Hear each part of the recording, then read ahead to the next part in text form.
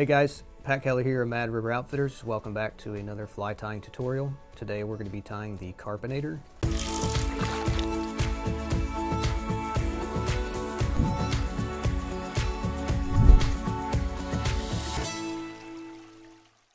The hook what we're going to start out with today is the Daiichi 1650 size 4.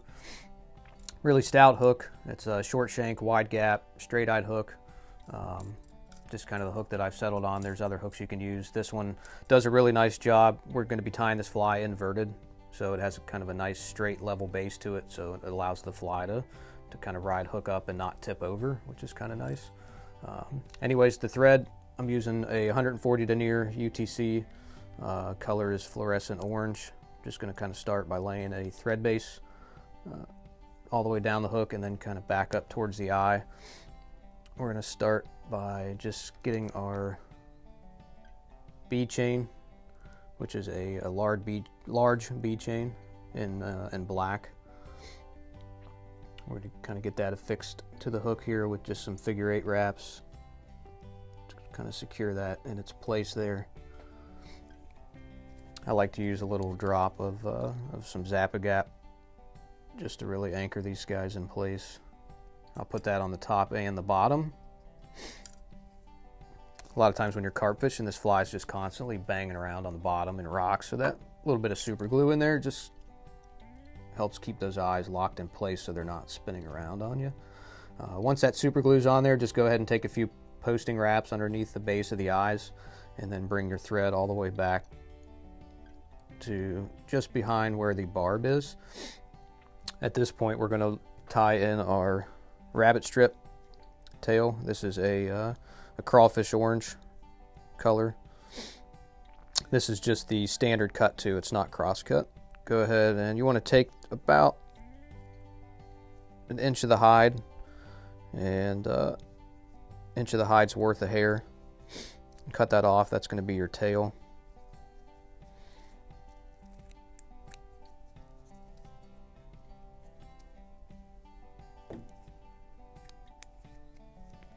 Go ahead and just kind of make a pinch wrap, trap that material right on top of the hook shank, and then go ahead and just walk your thread,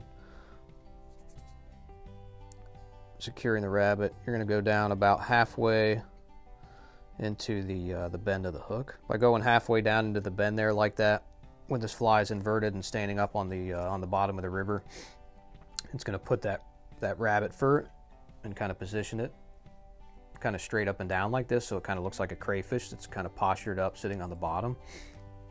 I'm going to use just a few strands of root beer crystal flash. I think I have 3 strands here, and what I like to do is I'll just kind of double them around the thread there, take that right up on top, and again just kind of walk that all the way back to just where your thread stops there, where your tail's locked in. I'll go in here and I'll just cut this crystal flash about a ½ an inch or so longer than the rabbit strip tail is, just so it sticks out a little bit beyond the rabbit. Next thing we're going to do is we're going to take our medium mono eyes and we're going to lock these in just in front of the tying point for your rabbit. You can kind of butt your eyes up against that tying point there just to make sure they don't slide around. Again, same as what you did with the bead chain, just a few figure 8 wraps. No need to super glue these. We don't want to melt that plastic. We're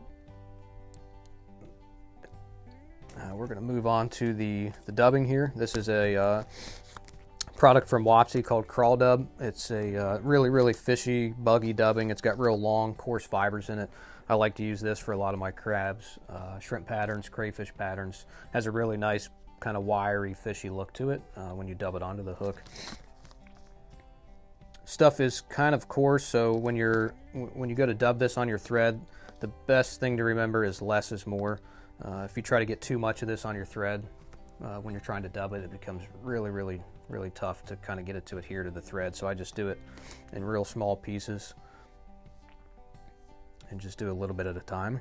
I also kind of like to wet my fingers a little bit too. That seems to help get these fibers to stick to the thread. I don't like to use dubbing wax for this just because the dubbing wax tends to kind of mat the fibers together so that after you dub it, you don't have that real buggy, kind of spiky look to the fly if you end up using dubbing wax. So go ahead and just work that all the way up the hook shank here. We're going to come in and add a little bit more dubbing. What I like to do is I like to kind of make figure eight wraps around the mono eyes with the dubbing here, just to kind of help fill out the body of the fly a little bit.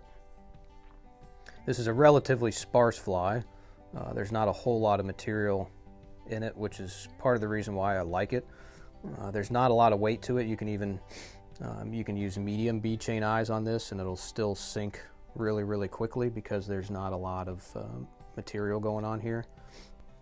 Probably the main reason why I like this fly more than any other carp fly is that, again, it's so light, but it still sinks very quickly. So you can land this fly really closely to a fish without making a really loud splash. So you can get in close to the carp without alarming them, and it still sinks and gets to the bottom really quick.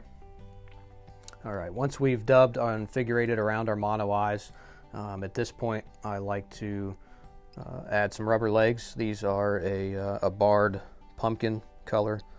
These are just silly legs, nothing fancy. I like to take 2 of those. Try to take 2 of those.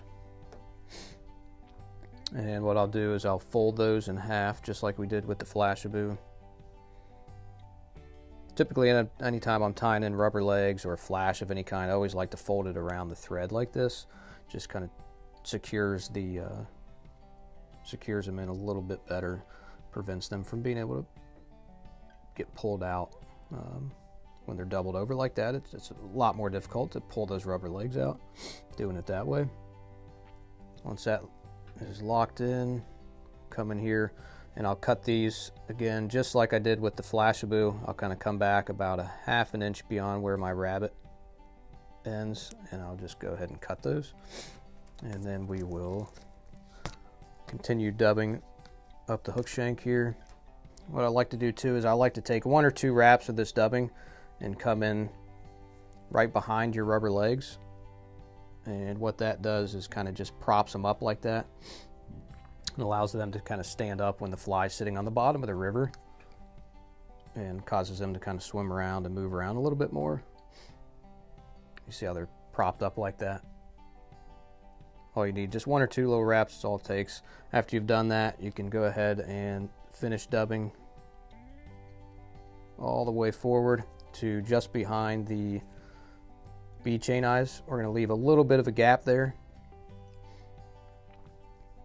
I'm going to leave a little bit of room. We're going to palmer a hen saddle for the collar.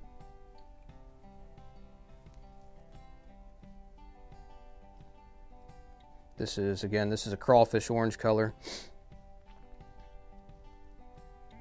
Now when I'm tying these in, I like to tie the feather in.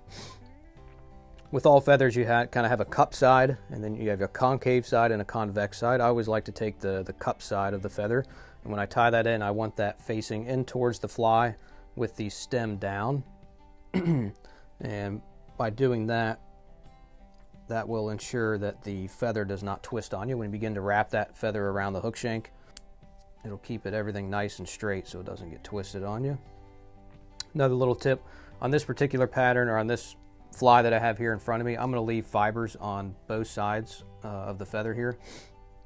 One little thing you can do to cause your fly to sink a little bit quicker with the same size bead chain is if you take one of those feathers and instead of leaving fibers on both sides,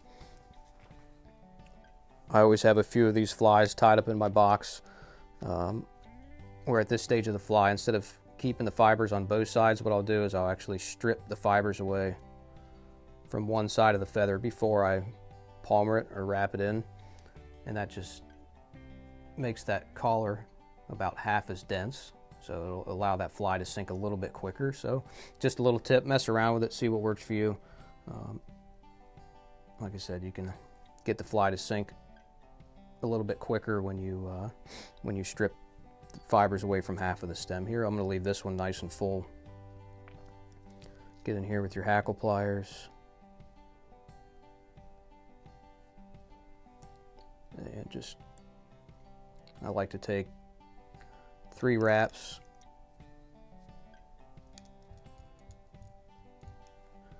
Kind of preening everything backwards there.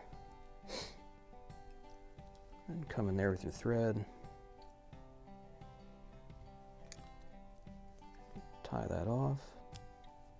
Kind of sweep everything backwards.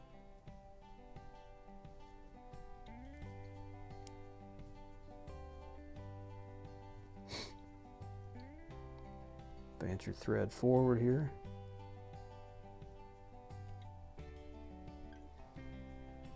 At this point, we're just going to finish the fly off here, just kind of build up a nice, neat, tapered thread head here, and you're done.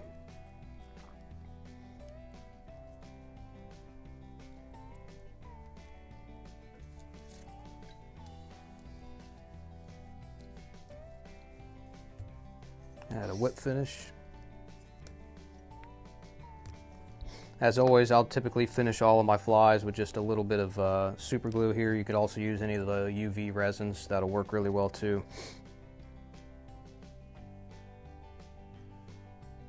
And again, just to kind of keep the durability of the fly up here by coating all these thread wraps and super glue, just is going to protect those from scraping around on rocks, and it's going to add to the durability of your fly. But there she is. That's the Carpinator. It's been a long time favorite of everybody here at the shop.